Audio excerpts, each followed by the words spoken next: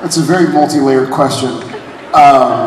So he and I and our wives are all very close. We see each other on a regular basis, whether we're shooting or not. And when I found out, I think my first instinct was to like pour him a stiff drink and go like, "I'm sorry, man." No, I couldn't be more thrilled for him. He went into the kitchen where Jen was and said, "Hey, honey, did you hear the news? The Eagles? Yeah, they just caught up and passed us with cats." And then get to the bedroom, and then he said, "Get in the bedroom."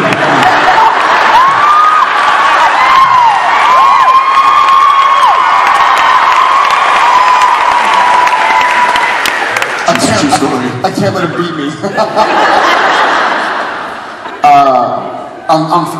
I'm thrilled for him. The twins couldn't have better parents, and Tom and Shep are going to have 2 new friends. So I'm happy for, yeah, very awesome. Very awesome.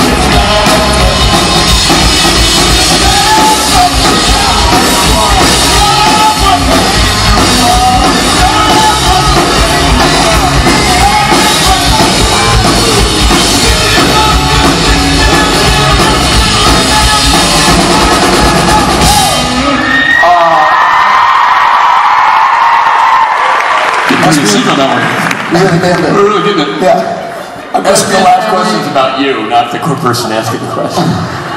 About your scat singing. Yeah. SBN family, say hi to Brooklyn. So, Brooklyn, don't mess it up. What is your last question? You're not going to mess it up. First, I wanted to thank you for all that you've done with the You Are Not Alone campaign and everything, because that is very near and dear to my heart. My uncle suffered through that and unfortunately lost the battle. After that, I had a lot of troubles with that too. And I just want to thank you for everything that you're doing for everyone now, because I wish that, you know, I would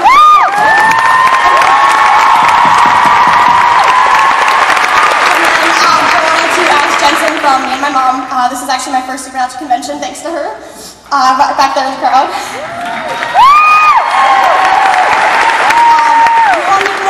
Reenact the scream from season 4 in the locker room.